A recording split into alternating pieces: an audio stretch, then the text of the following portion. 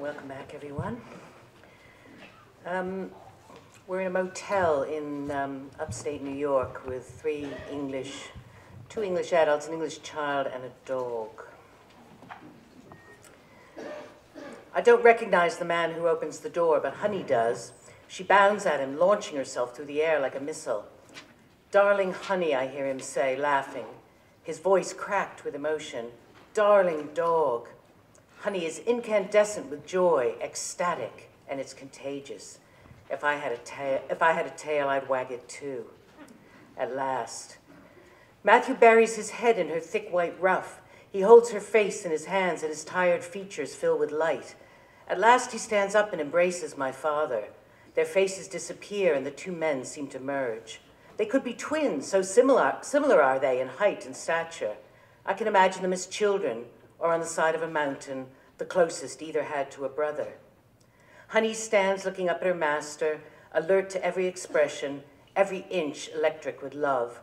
She has lost the melancholic expression of the last few days. Matthew cannot resist kneeling again, and she licks his face and neck till he grasps her head in his two hands and pushes her gently away. Not content to step back, she turns sideways and rubs the length of her body across his chest, first one way, then the other. If she could eat him, she would. Matthew has strong features and unnaturally intense eyes. His hair is thick and gray. Even I can see that despite his age, he is handsome. He doesn't attempt hugging or kissing, just looks at me, his head tilted slightly, watching. It is hard to get over the habit of dislike that has grown in my head, but Matthew is not what I expected. His expression is complex. He looks athletic, but holds his shoulders stiffly, as if in pain. I wish now that I hadn't sent him those texts. While he speaks to Gil, I examine his face. There are purple shadows under his eyes. He smells clean and is recently shaved. He wears a faded green flannel shirt. I expected desperation, but instead he is quiet and reserved. It is impossible to ignore the fact that he looks unspeakably sad. We sit down, me on the bed, Gil and Matthew in chairs. Matthew asks Gil if he wants a drink, doesn't wait for an answer, and pours wine into 2 glasses. I don't need to check my watch. It's not yet 10 in the morning. Gil looks ill at ease. When I tune into my father, the signals all line up. Is this because I know him so well, or because he has nothing left to hide?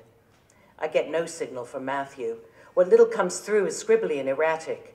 Everything scrambled is not the same as a lack of information. It suggests interference. Matthew's signals are blocked, as if he has a glass wall buried a few inches beneath his skin.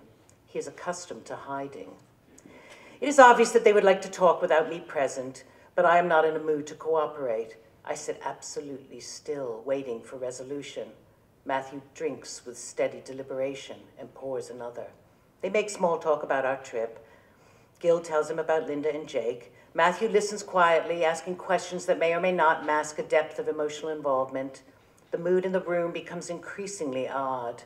Honey searches Matthew's face. I do too, and am abashed suddenly to feel that I may be contributing to his unhappiness. Just as I'm trying to figure out how to excuse myself, Matthew asks if I would mind sitting in the lobby for a bit while they talk. He asks politely, as to a social and intellectual equal. I appreciate this. It is not commonly the way people speak to children. Gil takes me out to the lobby, which has been designed as a pretend study, with a desk, an ugly red leather sofa, a lamp, a bookshelf filled with paperback books. Strange snow light pours in through the window. No one sits in the reception area, which connects to a small office. Gil kisses the top of my head and apologizes for, well, he says, for everything.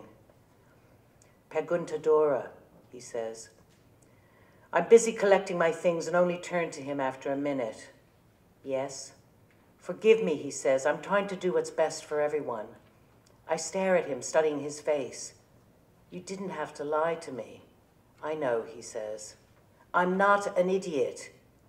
Far from it. But everyone alive has secrets, he says. It's terrible being a keeper of secrets. Worse, maybe, than being kept in the dark. I say nothing. Mila, I need your help. Like he needs to point that out. Our eyes meet again, and suddenly I feel grubby and false. I'm withholding help because it is the only power I have, except the power to be kind. I reach over and take his hand, the one that is not gripping his suitcase, and so the drama between us melts away. Who knows? Someday I may need him to lie for me. Thank you.